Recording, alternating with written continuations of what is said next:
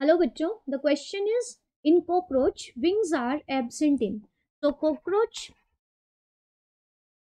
is an insect and insects are categorized by two pairs of wings. So in cockroaches also there are two pairs of wings and the wings are present in the thorax, means they arise from the thorax region. So in case of cockroach and other insects, the body is divisible into three regions and these are head, thorax and abdomen.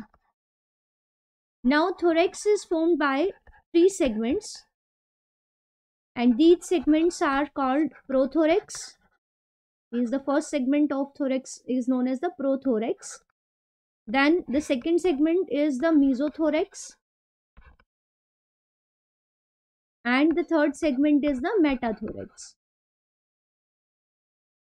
So from mesothorax arises one pair of wings and from metathorax arises one pair of wings. So there are two pairs of wings in cockroach.